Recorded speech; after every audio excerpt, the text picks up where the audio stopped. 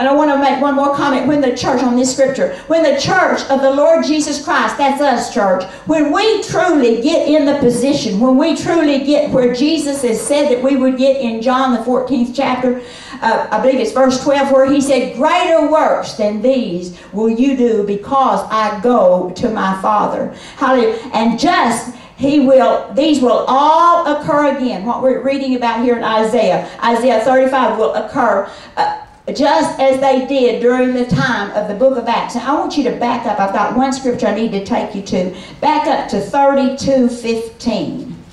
This scripture links with what I just said. Two chapters back. 32:15. Until the Spirit, oh hallelujah. This is what we're longing for, church. Until the Spirit be poured upon us from on high, and the wilderness be fruitful field, and the fruitful field be counted for a forest. See, God, we're in the last days, and this scripture, he's going to pour out his Spirit from on high like he's never poured it out before. And when he does that, then that's when we're going to rise up into these greater works that Jesus talked about. We're not quite there, but we're just about there, and we're seeing trickles of it here and there.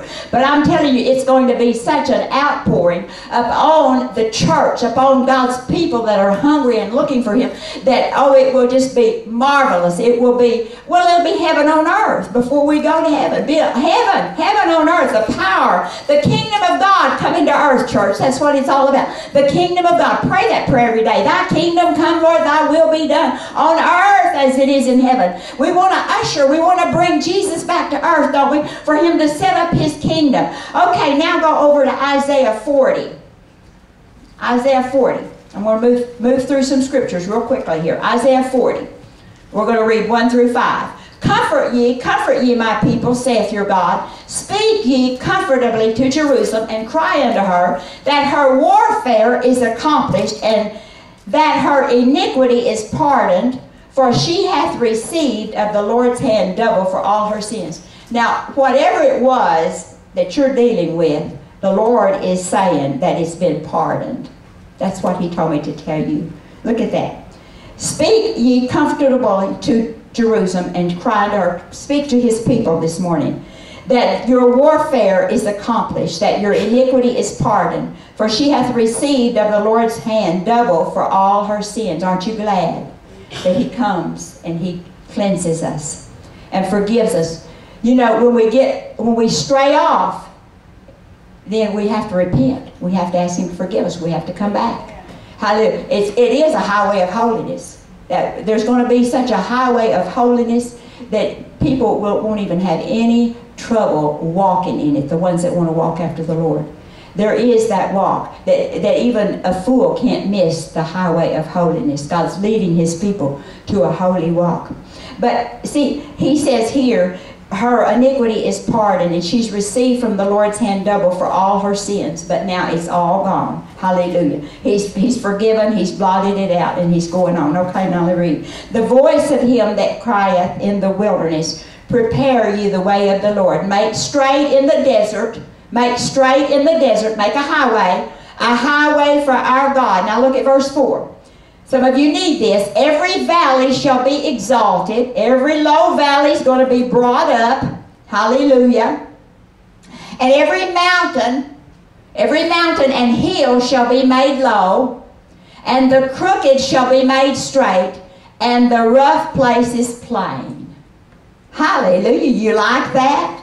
We need some plain places, don't we, church? Need some plain. We need some things. We need those rough places to be straightened out. We need those high places to come down. Hallelujah. That we can walk on them. That we can go forth. Hallelujah. Praise God. And the glory of the Lord. Verse 5. And the glory of the Lord shall be revealed, and all flesh shall see it together, for the mouth of the Lord hath spoken it. Say, I believe it. Come on, let's make affirmation. Lord, I believe your word. I believe what I'm hearing this morning. I believe what I'm reading this morning. Are we?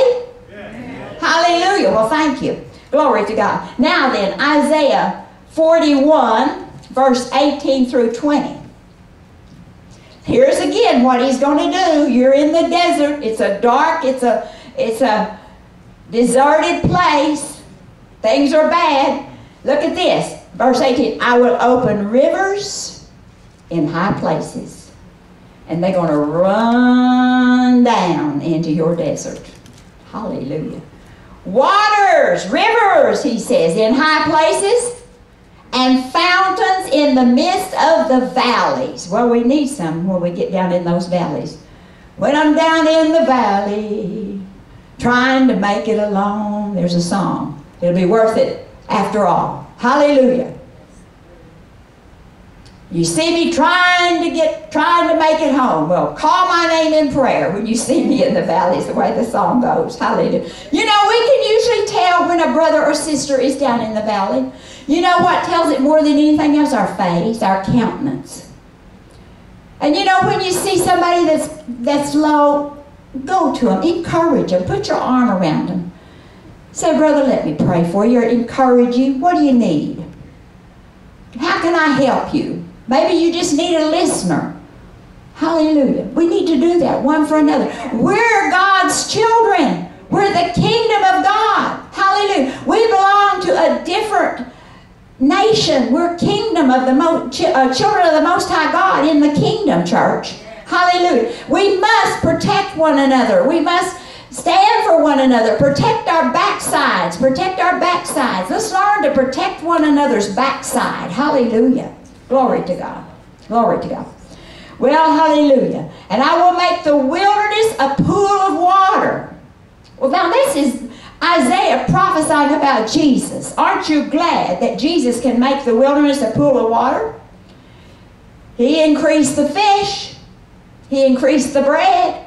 He can sure provide some water. Well, you know, he's done all these things all through the Old Testament. Remember when they were out in the wilderness and they had no water? And the Lord told Moses to go strike the rock over there. The second time he was supposed to talk to it. He got in trouble because he hit it again. And water came gushing out. That's like some of us. We get a little presumptuous sometimes. And instead of obeying God like he said do it, we just kind of do it our way, flippantly. And you know what? We get in trouble every time. Every time. Thank God for the mercy of Jesus. If Jesus hadn't come and had mercy on us, most of us would already be greasy spots. Isn't that the truth? See, Moses lost going into the promised land because of that disobedient act. See, disobedience is terrible. Sin is terrible. We don't want to partake of sin. We don't want to dabble in sin. The Bible says, he said, come out from among them. Be ye separate. Touch not the unclean. Hallelujah. He said that this morning. Well, I'm having trouble here reading this. Let me go on here. Verse 19. I will plant in the wilderness the cedar. Now, see, it takes a lot of water for this luscious cedar to grow. But look what he says. I will plant in the wilderness the cedar, the siddim tree, and the myrtle, and the oil tree. I will set in the desert the fir tree, and the pine, and the box tree together. Look, this is what he says he will do in the wilderness, in the desert. Hallelujah. Okay, now then, let's go to Isaiah 51:3.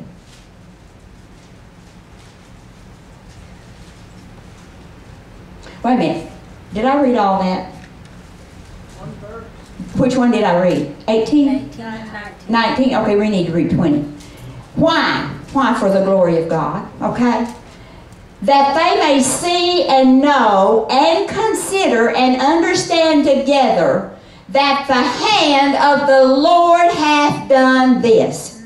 Church, whatever that God uses us in any way, it's because God's hand hath done it. Amen.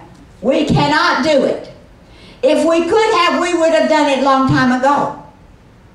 But see, it's all for his glory. See, that's why he sized down Gideon's army from 21,000 to 300. Doesn't make any difference how many people God has when he's got a job to do. In fact, he'll do it so that he can get the glory. Amen. So whatever comes out of us will be His doing, and He can sure take all the glory. Because we're not smart enough. Hallelujah. We're just not. But God is. Hallelujah. He's smart enough, and He knows what to do it.